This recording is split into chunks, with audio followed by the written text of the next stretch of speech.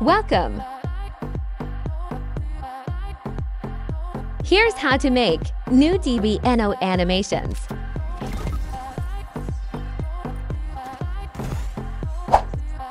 Let's start by adding device.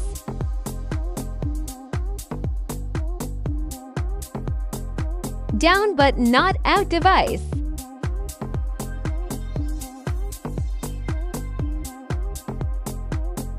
Place it onto your island. Here I prepared already my cliff assets. These cliffs will be used on a tutorial that will allow us to multiply the effects. Here follow my settings.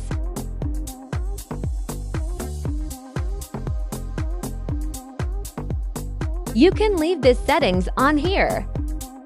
Enable during all or gameplay only. I recommend using gameplay only for Battle Royale matches. This device got updated this chapter. In Chapter 7, we've received brand. New settings that we can adjust to our games.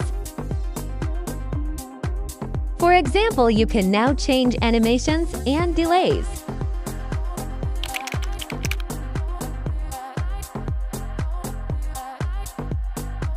Adjust decay multiplier. Also disable shakedowns.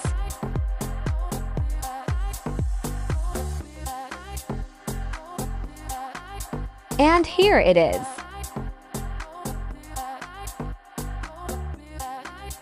The new sprinting. Hurdle and ragdoll.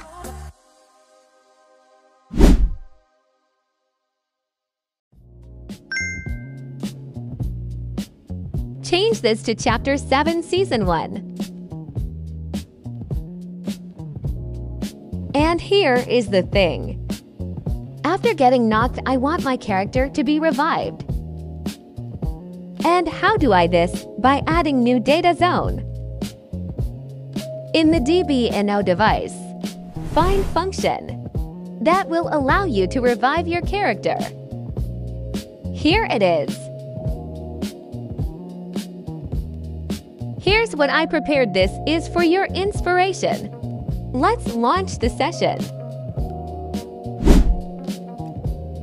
Don't forget to try out our free and premium 3D models on our UEFN 3D server. Now let's test it out. 6, 7, baby. Thanks for watching.